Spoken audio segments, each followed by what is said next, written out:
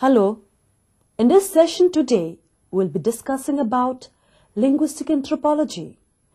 Linguistic anthropology is one of the branches of anthropology. This branch has three paradigms. The first paradigm was associated with the discipline of linguistics.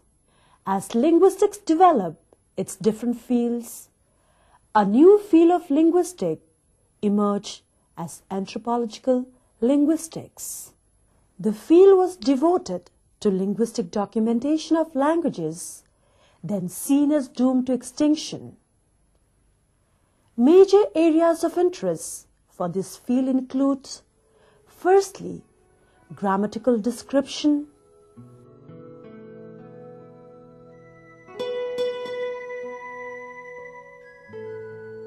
secondly, typological classification,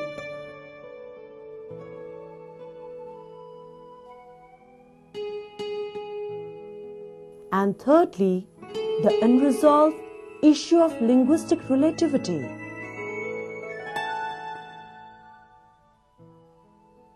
This linguistic relativity was associated with Edward Sapir and Benjamin Lee Whorf, but it was actually brought to American linguistics by Franz Boas, working within a theoretical framework. One of the postulates in this field is what is called the Sapir-Whorf hypothesis. The argument that language defines the way a person behaves and thinks was made by Edward Sapir. He believed that language and the thoughts that we have are somehow interwoven and that all people are equally affected by the confines of their language. In short, he made all people out to be mental prisoners, unable to think freely because of the restrictions of their vocabularies. Sapir had a student, Benjamin Whorf, who picked up on the idea of linguistic determinism. He supported linguistic relativity, which states that the differences in language reflect the different views of different people. Whorf coined what was once called the Sapir-Whorf hypothesis, which is properly referred to as the Whorf hypothesis. This states that language is not simply a way of voicing ideas, but is the very thing which shapes those ideas. One cannot think outside the confines of their language. The result of this process is many different worldviews by speakers of different languages. They settled in the mountains where they created a subsistence economy where they did pretty well in rough terrain, but were able to nhưng chúng tôi không phải chỉ có chúng tôi giàn dựng mà chúng tôi mời cả đạo diễn.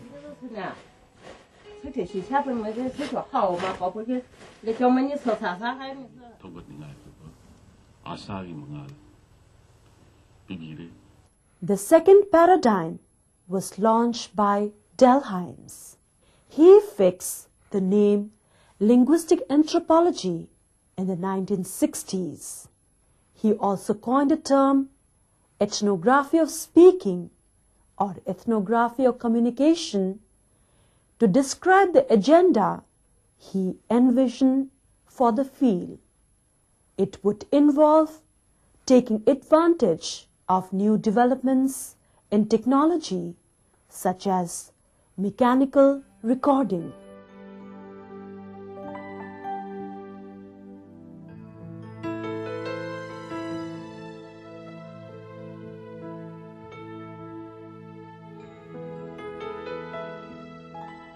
A new unit of analysis was also introduced by Hines. Whereas the first paradigm focus on ostensibly distinct languages, the second paradigm uses the unit of analysis as the speech event. The speech event is an event defined by the speech occurring in it.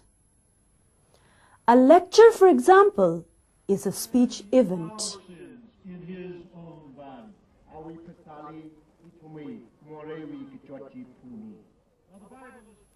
In a speech situation, a speech may or may not occur.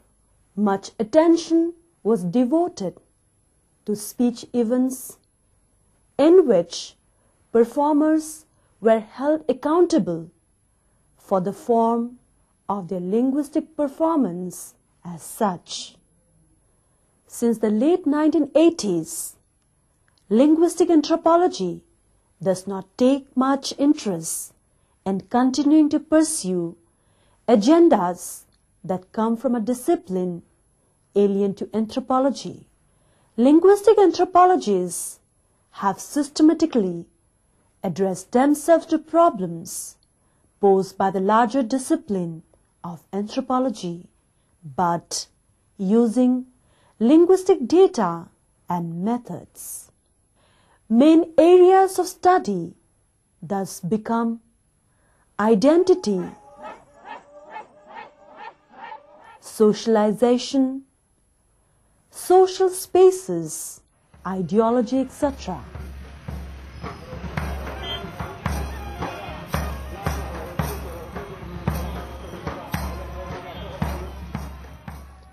Now, the linguistic anthropology can be defined as the study of language as a cultural resource and speaking as a cultural practice.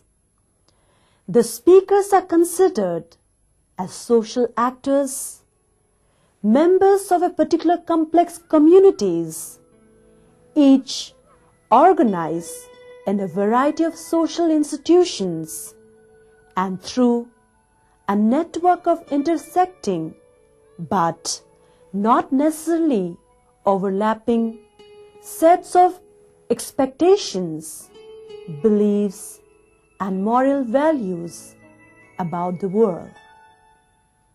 It is an interdisciplinary field. It relies on and expands existing methods in other disciplines, linguistics and anthropology in particular. It aims to understand the multifarious aspects of language as a set of cultural practices. It is not just a study of language done by anthropologists. The act of providing a written account of some aspects of the grammar of language spoken by people without writing does not come within the ambit of linguistic anthropology. The scope of linguistic anthropology is different from a linguistic study or survey, as well as from ethnographic account of a particular ethnic group. The focus of linguistic anthropology is on languages as a symbolic resource that enters the constitution of social fabric and the individual representation of actual or possible worlds.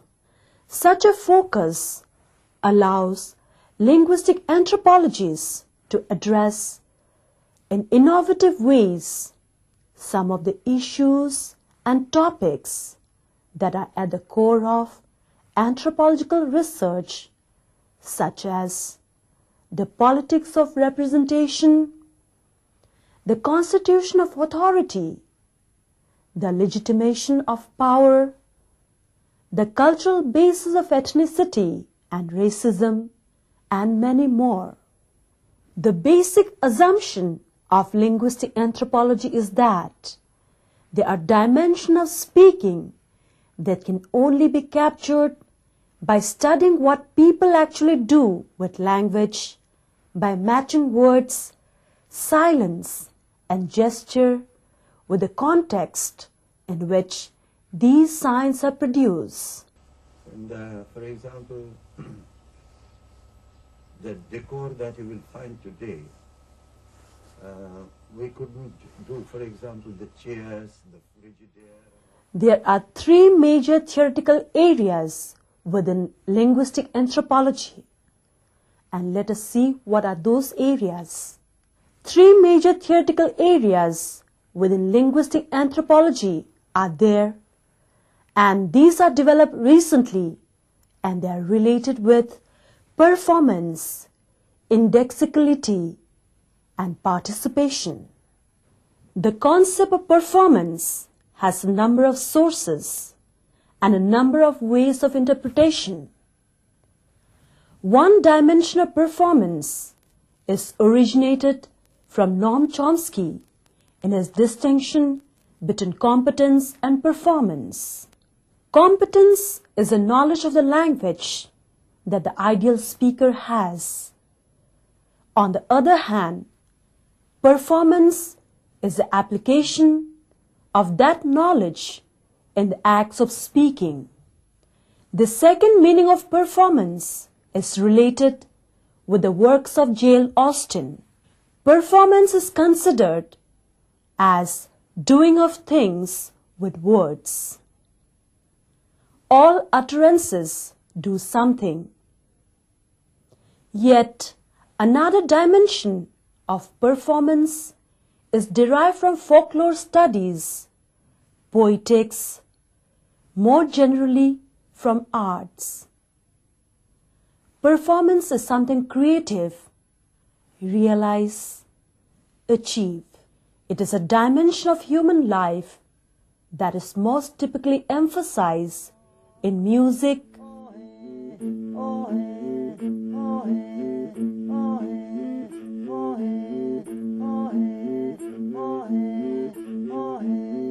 theater,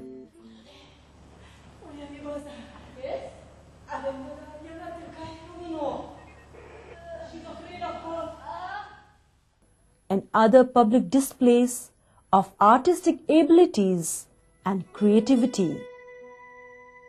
It is found in verbal debates, but will not yield to the onslaught of the commercialization with which there is a powerful storytelling,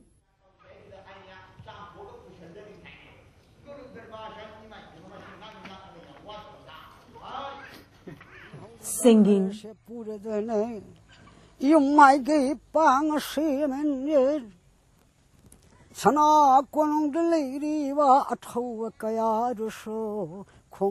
and other speech activities.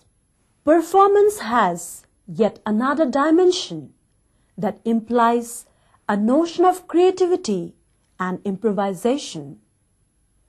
This is found across all kinds of speech activities and speech events.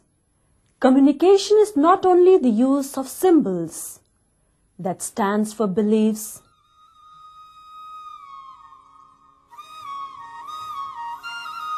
feelings,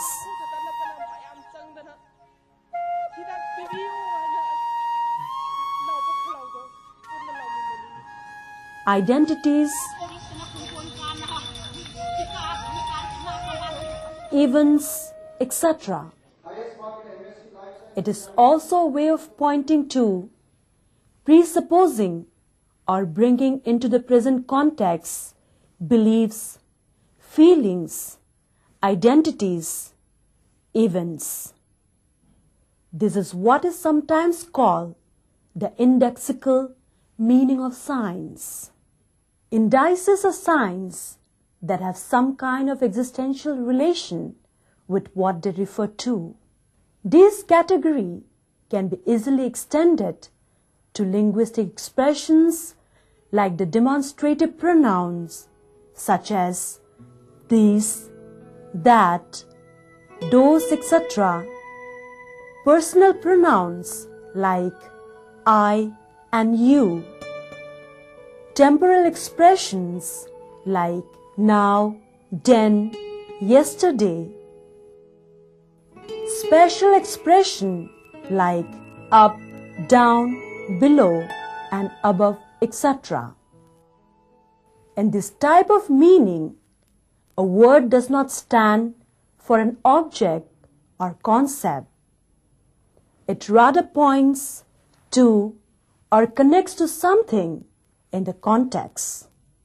The property of these expressions is called indexicality.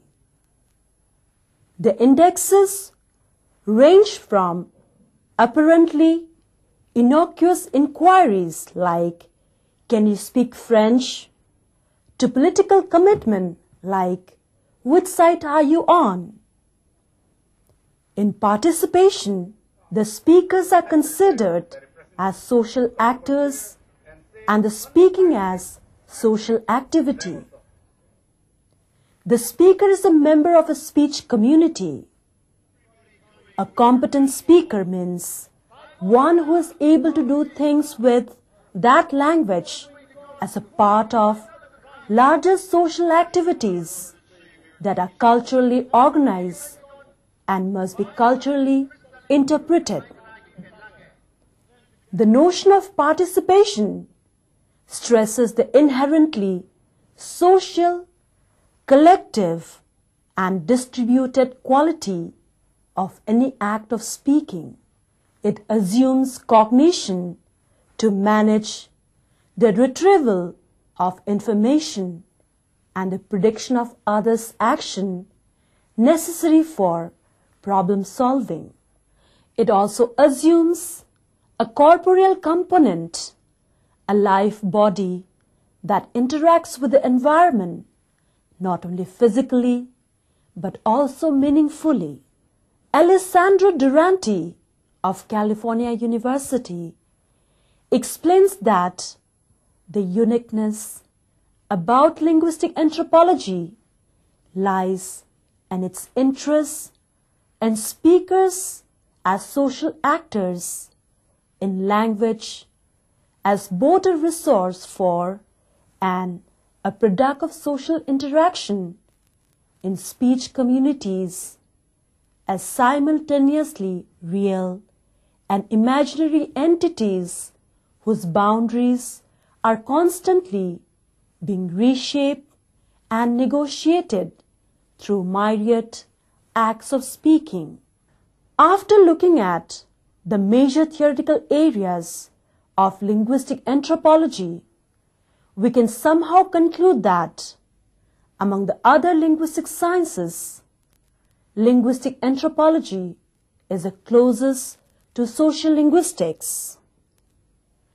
Linguistic anthropologists share an interest in speakers as members of speech communities and the social distribution of linguistic forms, repertoires, and speech activities.